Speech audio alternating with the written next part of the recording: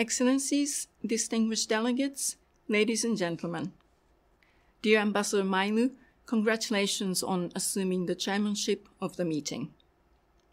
You have waited a long time for this moment, and I would like to thank you for steering the Biological Weapons Convention, or BWC, through a very challenging period. I wish you success in your efforts to reach consensus on a forward-looking and substantive outcome. Distinguished delegates, when I last addressed you at the meeting of states parties back in 2019, there was little inkling of how our globally connected world was about to be shaken. More than 1 year on, with more than 5 million deaths, massive societal and economic disruption, and with many countries still in the grip of the pandemic, no one should any longer doubt the huge risks posed by biological threats, whatever their source. Confronted with such threats, the international community must act. It is the role of the disarmament community to act to prevent the deliberate use of disease as a weapon. The BWC is the primary tool at our disposal.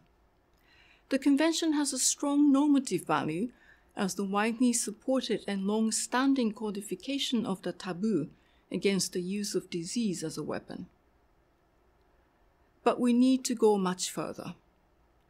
Approaching its 50th anniversary in 2025, and particularly on the eve of its 9th review conference next year, I urge all state parties to use the review conference to make serious and substantive improvements to the Convention's operation. The experience of the past 18 months has taught us that business as usual is no longer an acceptable option. What will be required for a successful review conference? First, early and thorough preparations. I hope that you will adopt all necessary administrative and procedural decisions, particularly those relating to the extension of the mandate of the Implementation Support Unit into next year. Second, success at the review conference will require well thought out and thoroughly discussed proposals. Fortunately, the current intersessional program has stimulated several initiatives deserving of serious attention. The Convention is in urgent need of being revitalized to become a more operational mechanism for preventing the hostile exploitation of life sciences. The proposals made are a sign of Convention that is very much alive.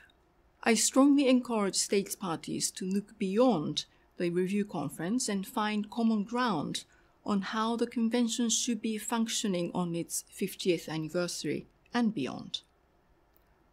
Third, the Convention's clear institutional deficit should be urgently addressed, with additional time and resources devoted to science and technology, international cooperation, assistance, response, and preparedness, and national implementation.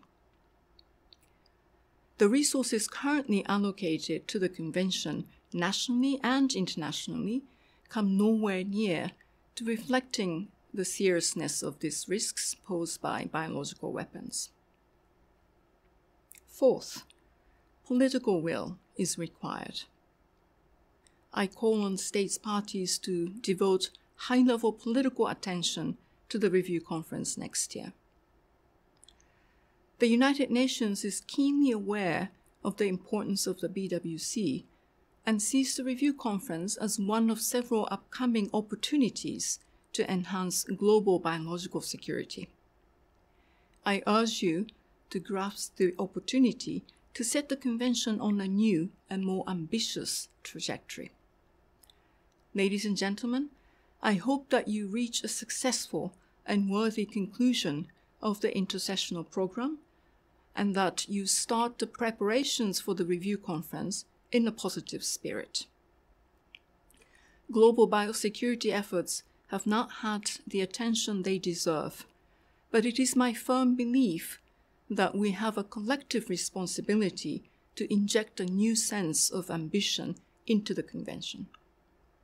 I thank you very much for your attention, and I wish you the best of success.